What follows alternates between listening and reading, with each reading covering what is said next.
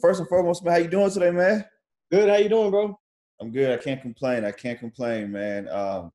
When I got the email about interviewing me, I was excited, bro, because this is my first time really diving deep with somebody who's been going viral off of TikTok. You know what I'm saying? Yeah, I'm a little older, so I've been on Instagram, trying to get on the TikTok train.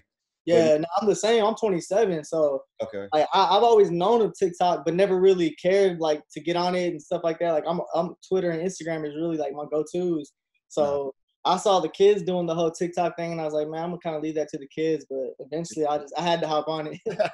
that's cool, man. All right, well, first and foremost, man, tell us your background. So, like, for people who don't know, you're based out of Dallas, right? Yeah. I was born in Dallas, Oak Cliff. Lived in Grand Prairie my whole life, so I mean, I've always been in the DFW area. Okay. So when did music come about for you? What were you doing before music, and how did you get into music? So basically, the whole thing started like 10 years ago. I used to play sports. So Wayne was always my favorite rapper. I was kind Yeah. of always looked up to Wayne, wanted to be my own little young money CEO of my friends and stuff. So I always liked his music, and I kind of kept that with me for basketball and stuff. And when I realized I wasn't gonna grow any taller and I wasn't gonna go to the league, I was like, man, I want to do something with music. Same So here. I started doing the parodies and stuff. Like I got my editing and recording and all that from my basketball background. Like I used to edit my own videos and chop them up, and then after graduation, I graduated in 2011. So after that, that's when I was like, I want to do something with video or music. So Okay. I kind of did a little bit of both. I was recording my own parodies and like little Drake skits and stuff like that. And Yeah. one of them took off and went viral, like 8-9 million views. It was Hit the One back in 2015. That one took off like Okay. crazy. And Yeah. then from there, I was like, I always wanted to take music serious, but I just thought like being the funny dude, no one's gonna take me serious. Right. So I kind of shied away from it for a little bit and just kind of did the parodies and stuff. And Okay. then I got with my girl in 2016, and she was like into makeup and stuff like that. So we kind of just bounced ideas back and forth from each other and stuff like that. And then eventually, like time passed, we kind of built up our audience. Like she got her thing going with the makeup, I kind of got my thing going with the parodies, and Okay. we ended up signing to Univision for a little bit in LA for our YouTube channels. So Oh, that was kind of a big thing for us. We'd go to VidCon, network with these big YouTubers and stuff like that. So we right. started growing. Kylie Jenner started retweeting some of my funny videos, and then that's whenever stuff really started to kind of pop off. And then eventually, fast forward to now with the whole quarantine thing, I was like, I got time to actually make music and do what I really been wanting to do all these years. So the first one I actually dropped was like, boom, crazy. So So right after the bat, the first song you dropped just took off like yeah, that. the very first, technically, I call it my first real single because everything else, it was just me playing around and nothing serious. So the first one I actually dropped was the one that just took off, luckily. So Okay. So do you remember when you recorded it? yeah, it was in the end of March. So this is like I think the first or second week when they're saying everything shut down. Like you Gotcha. can't be going outside. Like coronavirus is crazy. Don't even go like all this stuff. So me and my girl, we had bottles and we're like, man, we're gonna go on live and we're just gonna take shots with people on Instagram Live. So we're over here chopping it up with our supporters. Like we've always done that. We always got on live and just chopped it up with our people who follow us and stuff like that. Okay. And then she had mentioned like because she was on TikTok. My girl was on TikTok like crazy, and I used to kind of make fun of her for it. And she was like, man, we need to make our own challenge. And I was like, I've been thinking the same thing. We're already on the same page. We just didn't know what to do. And then that night when we were drinking, taking shots, she just straight up said it. It just came out naturally. She said, take a shot and make a TikTok, bitch. And then that's when it rang. I was like, hold up, that's a song right there. And she looked at me and she's like, make that shit a song. So literally like the next day I got on the track. I got on my I don't even have a studio. I have a mic and I Right. just recorded it straight there in the room. And I think I did a 10-second or 15-second clip at first. And it was never even meant to be a real song. It was just some fun stuff to put out while we were in quarantine. And Right. then I think a week or two later, I checked on the stats on TikTok, and it was like you have 2,000 or 3,000 people doing your video or doing the trend of the challenge. So I was like, dang, that's kind of a lot for for us just to Yeah. be playing around. And then as the weeks like grew, I think a month or two passed, it was at 10,000, 20,000. That's when I was like, man, I gotta drop the full song. So Yeah. got back in there, wrote the full song, and then the rest was just boom, like just took off. Dang, that's crazy, bro. So I see you got a manager now. So Pac, has Pac always been your manager, or Pac recently came on? He recently came on. I've known Paco for about 10 years. Like I've known Dustin Cavazos and all the people he works with. Those are my close like friends and stuff. So I've always kind of known Paco. And then he hit me up. I think it was like mid-May or something like that, right before Jason Derulo, because Jason Derulo ended up doing the song, did the challenge. So it was like a week before that happened. Paco hits me up and was like, bro, like you're onto some genius shit right now. Like nobody really has a TikTok record. There's songs going crazy on TikTok, but they're not an actual TikTok record. And he's Right. like, what you did is crazy. Like, what's up? So me and him linked up. And then ever since we linked up, just nothing but good just Right. happening. Jason Derulo, Ariana Grande's cameraman, and a few people who are in movies. I've seen people on MTV shows. Like all of these people, I don't really know, but I'm looking at their following, and I'm like, there's somebody. I mean, they're Yeah. doing it, and they're sharing it, and it's going crazy. And all Yeah. these big YouTubers are doing it, and it's going crazy. So I linked up with Paco, and then everything else is just history. He makes his moves, and then bam, we got Lil Jon and Flo Rida on the track. Yeah, man. So that's crazy. So our platform is called Cosign. It's also always about like a stamp of approval, Yeah, supporting other artists, entrepreneurs, and creators, right? yeah, So man, for this to be your first real single and to get yeah. cosigns from Jason Derulo, Lil Jon, and Flo Rida, how does Yeah. that feel, man? It's crazy, man, because it's like I've always been viral. Like me and my son went viral last summer, and he had Adam 22, No Jumper, and Trippy Red, and a Oh, lot of big people. Because my son was 4 at the time, he did a little song, and we've always went viral, but it never went to the next level. So to see people co-signing and really backing it up, and now that I see the actual city of Dallas showing love, like it's yeah, crazy, and it's like it's overwhelming because I've been doing this up for so long. So to yeah. actually see it fall into place, it's just like bittersweet, really. Man, bro, that's amazing, bro. So I know there's no right answer or no formula for this, bro, but what do you equate going viral to? You know what I'm saying? From your experience, right? Like if somebody just fresh off, like what advice would you give them if they're trying to go viral? Like how does that even work? So I mean, I feel like, and this is just from my experience, when you really, really try hard, it flops every time. Most of the viral things that I've done were just some stuff I put out, like just not even thinking it's gonna go viral. I'm like, okay, this will probably get a few hundred likes or retweets on Twitter, and those are the ones that really go crazy.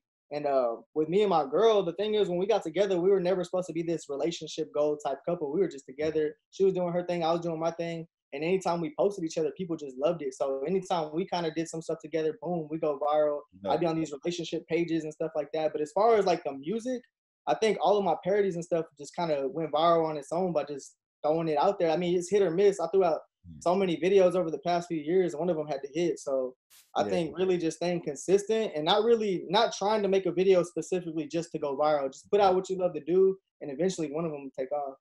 not definitely, bro. So how has life changed for you since the record came out and kind of blown up? Man, it's changed a lot. Like I'm starting to see all these cousins and stuff that I got from down south because my family's from McAllen, down south Texas. So Yeah, a lot of them that I've never even heard of. We just got the same last name. What's up, cuz? I see you over here on the radio and blah blah blah and this yeah, and that. So I mean, it's cool. A lot of. I mean, I was always kind of already taking pictures and stuff when I go out in public. People kind of already knew me and my girl, but it's starting to be a lot more of me because at first it was her. She's the one with the big following. So oh, it's it's Brittany now. So oh shit, they got the song with Lil Jon and Flo Rida. So yeah, what's up? Like how you doing? How are things? So things really been popping off and going a little bit more crazier, even though this whole quarantine's got us stuck in the house. So yeah, I man. mean, I can definitely see how it's gonna be once all this stuff kind of dies down. It's gonna be crazy. Not for sure, bro. I was looking at some of your posts, bro, and I was seeing that you were really pushing to get Tiger on the record. Yeah, at first it was originally because the thing was whenever I found the beat, it was a Tyga type beat on YouTube. Got So you. I mean, I kind of already felt his vibe, like the way he's been putting out music lately. He's got the girls everywhere, Yeah, everybody's partying, like beach kind of, or not even beach, like pool scenes and stuff like that. So that was the approach I went with this song. And then once I knew, the funny thing is, I knew someone big was gonna get on the song. Like I right. just knew it once I started writing the song. So I left the open verse. Like I didn't even finish the song. I left the open verse because I had got my followers to tag Kylie Jenner, and then she ended up retweeting one of my videos back in like 2016, 2017. So I was like, if I can reach Kylie, I can reach Tyga. So I had everybody tag Tyga, and Yeah. eventually, I mean, Paco came and did his work and stuff like that, and we got Lil Jon and Flo Rida. But yeah, originally I did want to get Tyga just because I felt like the beat was definitely his type of beat. Right. Not for sure. So what do you think? Like, if he did finally approach you, would you do like another, like a remix to it, or it's kind of in the Nah, I same? think I don't know. I was talking to Paco about it, and I really think like how the Old Town Road, Lil Nas did what 7, 8, 9 remixes to his song. I was like, I'll ride this wave. Like if I got to, we'll throw Tyga on there, we'll throw anybody on there as long as it's to Yeah, me, as long as it's a catchy, trendy song. And if they kill their verse, they kill their verse. Because yeah. Flo Rida, I ain't gonna lie, Flo Rida ate his verse. I didn't think You he was know, he gonna come kill did. like that. But I mean, I would do that. Another thing we've been talking about was kind of doing like a Latin style. Like I wouldn't mind having like some J Balvin and Bad Bunny kind of vibe because that's still popping right now. So Yeah, no, that'd definitely be a vibe. I definitely wanna try to do a few more remixes if possible. No, that'd be a vibe, man. So, speaking about your relationship, real quick, man. So, like, what advice would you give to people like in relationships that's trying to do creative stuff, bro? Because I know it gets hard, you know what I'm saying? Yeah, Like he has a lot of attention, you get a lot of attention, you know what I'm saying? Sometimes like people in the middle might try to tear y'all apart without even really knowing, bro. So yeah, like how they do you really keep do. A your lot of people relationship do that strong? shit on purpose. Like I think you just both people got to be strong mentally, and like there's gonna be a lot of negative comments, a lot of positive comments. You kind of gotta just block that out. Me and her, I mean, I always tell people we're not perfect. Like we're just like everybody else. We get into arguments. People seen us get into arguments on social media in the past and stuff like that. So it can get really bad, but then we had to really just backtrack and kind of just focus on our goal. We have a daughter, so we're like, we got to really, really focus on us and as a family. So at the end of the day, you kind of got to realize social media between real life, because a lot of people, I have friends in LA that are like YouTubers, and Right. they'll tell me, bro, I'm only with this girl because we got clout. Like we ain't even together like that. It's just we got the clout. So I'm like, that ain't us. We're a real family. Like we're genuine. If I got to get offline to make my family work, then I'm gonna get offline because that's the most important thing to me. So I Sure. think really it's just you gotta have that right mindset. You gotta block out the negativity, and y'all gotta be on the same page. Like if you're not on the same page, I've seen a lot of people's relationships just go to the dirt. So a lot Yeah. of communication. That's amazing, bro. And I've been seeing like the family post, bro, which is amazing, bro. I'm glad we're in an era and a time right now to where people appreciate relationships and Yeah, family, bro. Because a couple years back ago, it was always about being single, turning up, exactly. partying. So like, Yeah, I like to see that people are really pushing family and yeah. relationships, bro. So Yeah, I was just about to say, I know about 10 years ago, everybody was single this, single that. There really wasn't a whole lot of family oriented people. And uh, now I'm starting to see that a lot. And I'm just staying true to myself. I mean, my dad was a good father figure. I was lucky to have him in my life and kind of show me, like this is the way that it should be. And I wanted to do that when I had my son. So once I had my son 2015, me and his mom aren't together anymore, but he sees my fiance like his like a second mom. So we're all on the same page and everything's good. And I just want to show them the right way and kind of respect everybody and show love and all that negative stuff. I mean, there ain't no need for that no more. It's like everybody can win, so why be negative towards somebody? yeah, that's real, bro.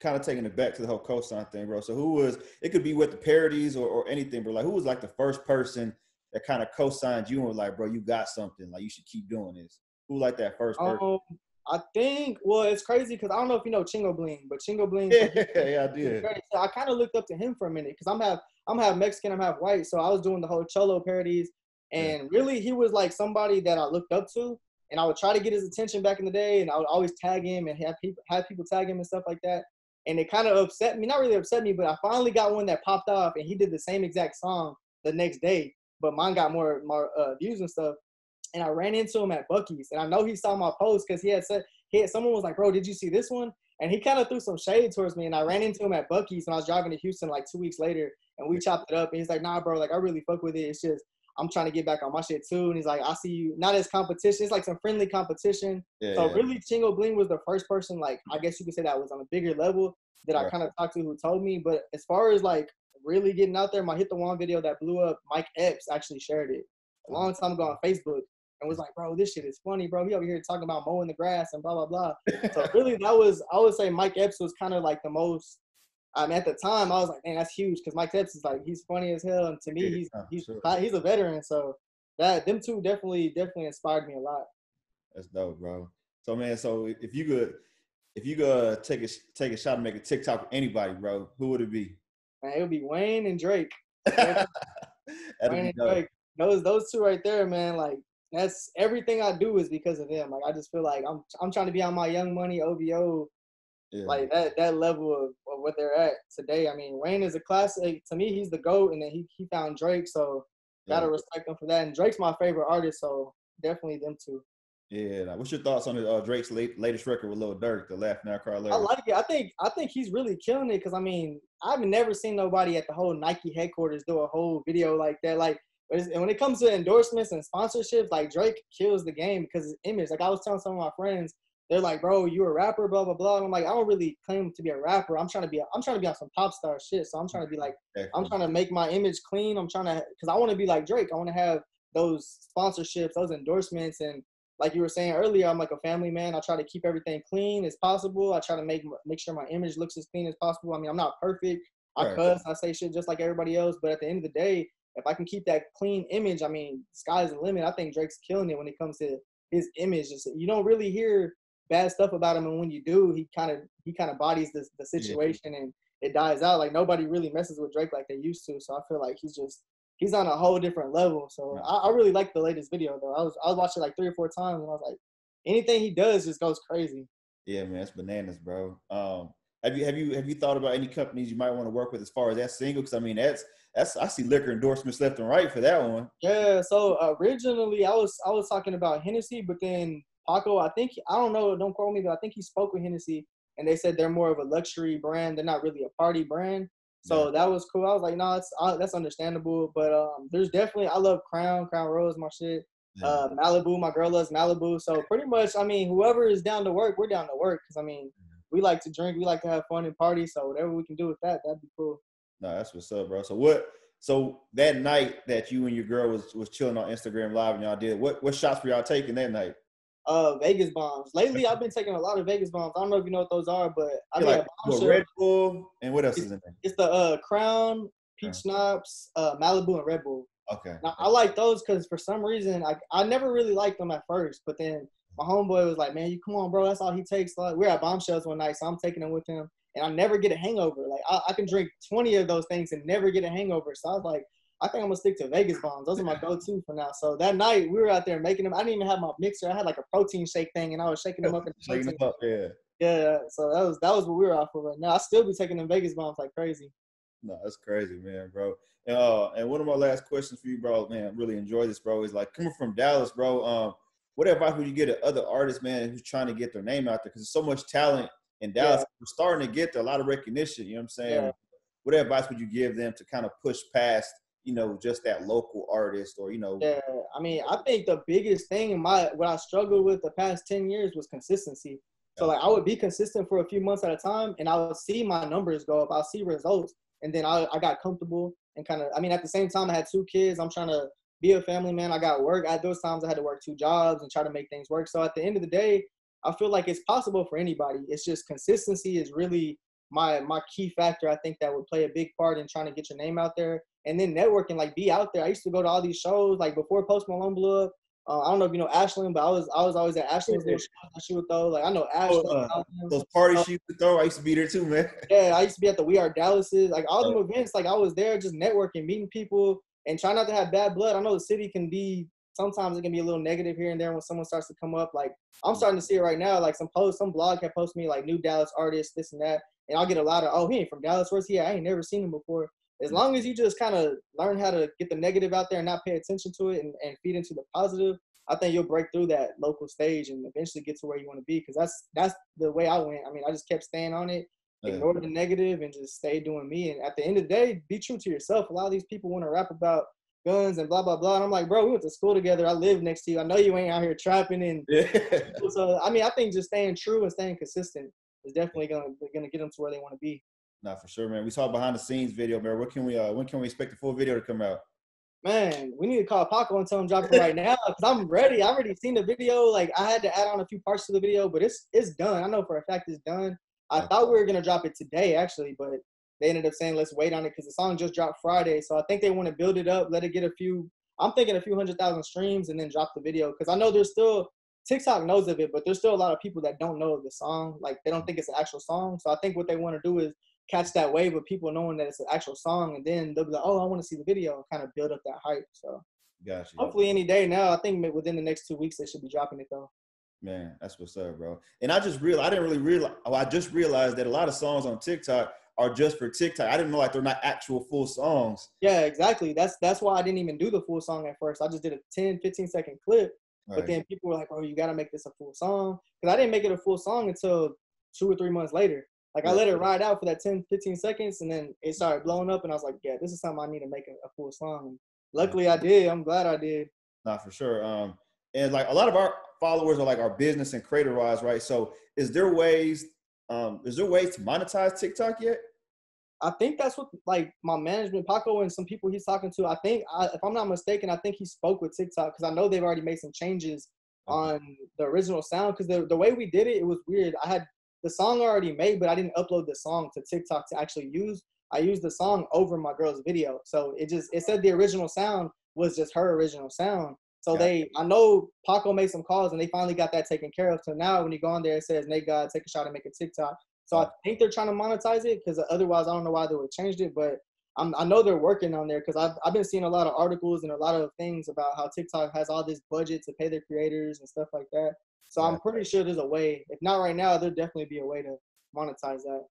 Gotcha, man. So you gotta. So hopefully, man, they'll cut you a nice little check here in the future. Sure, that thing got at least 100 million views, not like by now, at least. Man, that's crazy, bro. Well, man, definitely. I'll definitely be staying in the loop, man. And like we at Co-Sign, we co-sign you, bro, and look forward to seeing your future. And like I said, everybody you know, Paco, Cali, man, we're real close, bro. So I look forward to any way we can support you. You know what I'm saying, on your way, on your journey to the top, bro. We're here for you, man. Appreciate it, bro. Appreciate the love, man. I think I used to follow y'all back in the day. I think you know Frank. You know Frank Louboutin? Yeah, it's the homie. Yeah, that's my boy too. He can co-sign for me back in 2012, 2013. I was at his very first Kicks 101. Yeah, I was to sell shirts. So I've been out here for a minute, man, trying to do everything. Sell shirts, make videos, do everything. So it's dope to see everything finally come back around and everybody's starting to see the movement. Yeah, man, that's the homie, bro. I'm gonna chop it over with Paco, bro, because every year we do this thing called our Co-Sign Awards, bro. Yeah, I saw that. I've been keeping up with y'all. Yeah, and this is the 4th year, man. So I'm gonna talk to Paco, see how we can get you involved in that somehow. Yeah, sure, I'd love to be a part of that. Yeah, man, to make it work, bro. But you know, man, definitely continue keep doing what you're doing, bro. We'll definitely be in touch, man. I appreciate you. Man. All right, bro. Good talking to you. Y'all take care. All right, man. You too, bro. You take it easy, man. All right. All right, peace.